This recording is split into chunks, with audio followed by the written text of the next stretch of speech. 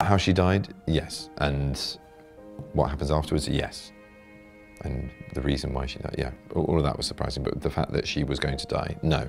Maybe I can still surprise you. I was pleasantly surprised that Mary had the end that she got, just because it was surprising, and that's why I mean, it's pleasantly surprising, you know. I like being shocked, and I was shocked. Get an ambulance. It's all right, it's all right. Mary! I knew from very early on that Mary was going to die. They were going to kill her off. Being Mary Watson was the only life worth living. As an actor, you sort of crave that dramatic, you know, the kind of drama.